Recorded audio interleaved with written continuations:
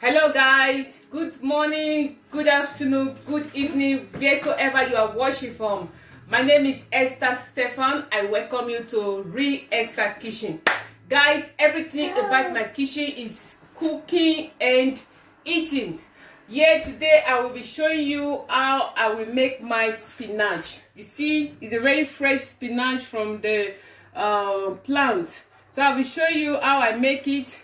With this spinach, I'll be making dry spinach stew, which you can see all type of food here. With this dry spinach stew, you can decide to use it to eat rice or yam flour or fresh plantain. I don't have yam here, but this is all what I have. So I'll be using this ingredient to make my spinach stew. My tomatoes, my fresh tomatoes is here. My fish. My fresh Medusa fish is here. I have 3 onions, my fresh cow meat. I have my crayfish here on the table. My fresh pepper. Here is my sun oil, my granite oil. Here 2 Maggi cube, my salt, dry thyme, and curry. So this is all what I have here on the table to make this stew. Guys, I really appreciate your time. I want to tell you that I appreciate your time. If you have not pressed the bell button, please do, for notification of my new video, and please share with your friends to subscribe to my channel. I really appreciate your time. So stay with me as I go through the process of making this food. Thank you very much. So guys, my pot is already placed on my cooking gas. The fresh frozen meat is already melted. There I have onions, my dry thyme, the Maggi is inside, curry is inside, nutmeg, grounded nutmeg is inside. So it's about time I start cooking it. I'll cover the pot now, guys, and start cooking. So your meat, when you are cooking, your meat really have to be well seasoned with full ingredients. Okay, the next thing I will do now is to slice the vegetable leaf spinach on my slicing board. So guys, this is how I slice my spinach. You can see I'm doing the slicing, not too tiny, not big, just like this. So guys, my meat is boiling. So as you can see, the ingredient, this is how it looks. This is how it looks.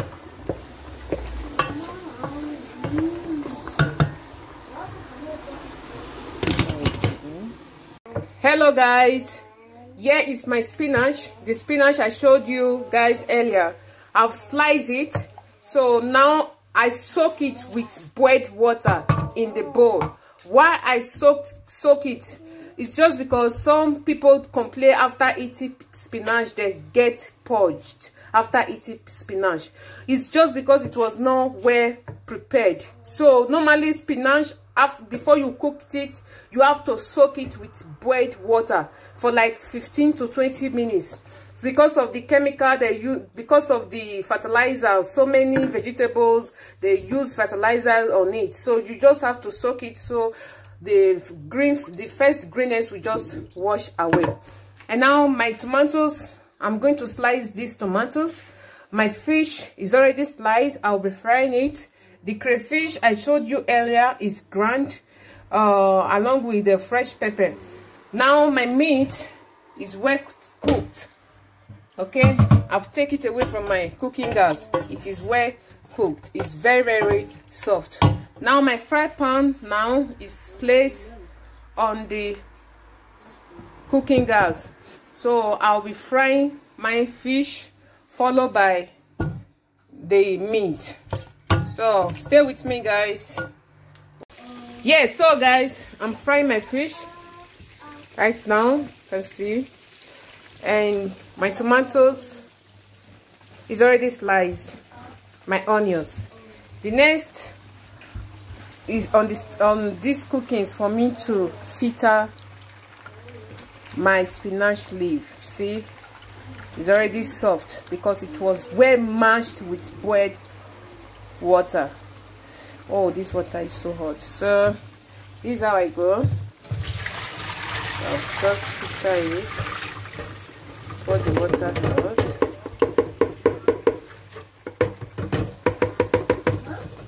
So then go like this, mash it down, mash it, press it down. Please be careful when you are doing this because the water is very hot. You can decide to use a turning stick. So I'll press the water away properly. Okay, so this is how it look at the end. Let me show you the water. This was the water. You don't supposed to cook it with this kind of water. My fish is dried, well fried. So I will take it away. And the next thing I will do now is to fry my meat. Okay, fry the meat now. The meat is in oil.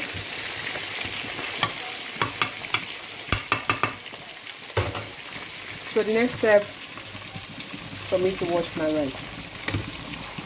Yeah, because President basmati rice parboil, I have to wash it for second time. Dirty water away. So guys, frying of meat, you don't have to fry this meat too much. A little bit oil. Even as that, you don't have to fry it too much.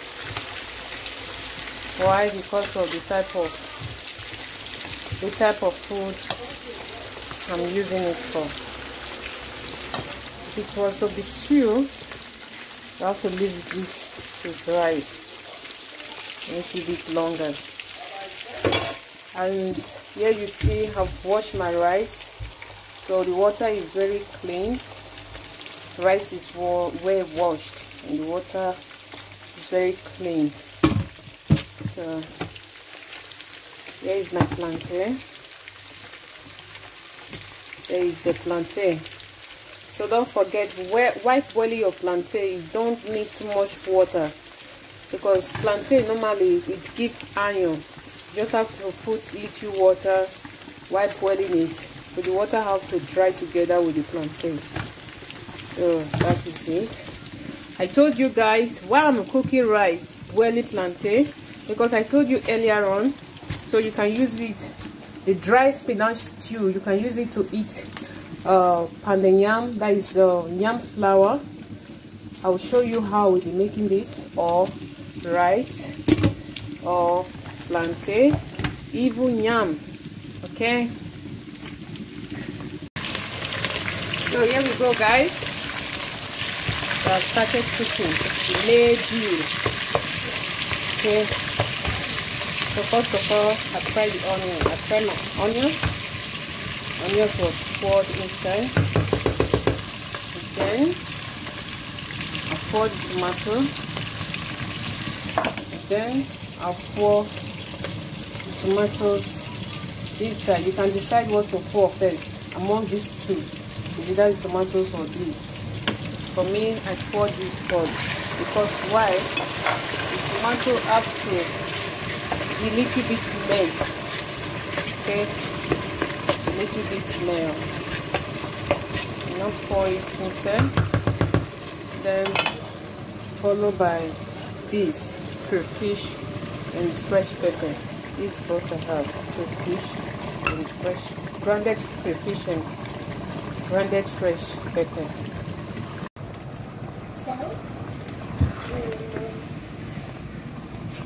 So guys, I will not turn it together. So turn it again. Still have not put spinach inside. Then put salt on the rice. So now guys, pour my spinach. Here come the spinach. So turn it together.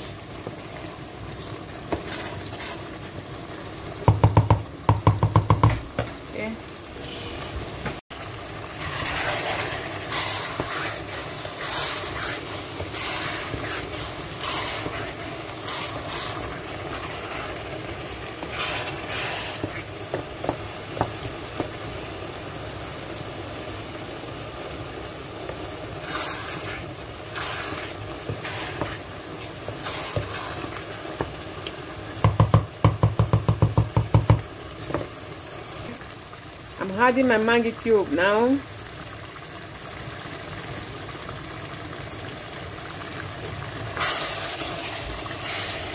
Oh, the evaporation of the food. I just had my Maggi cube.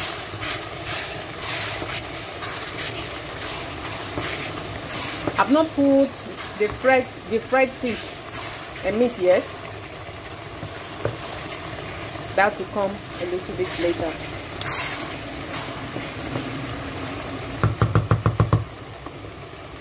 Okay, my rice is not yet ready.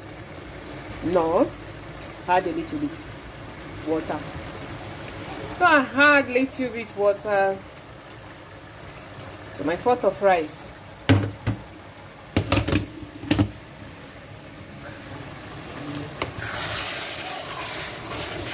Okay, that is it guys, that is it. Last on the list were my fresh fried meat and fried fish.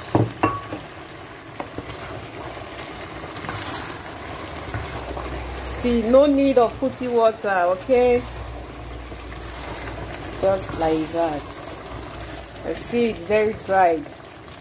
No fond of water or meat, apart from the tomatoes. Apart from the fresh tomato. Apart from the fresh tomatoes I use in frying meat.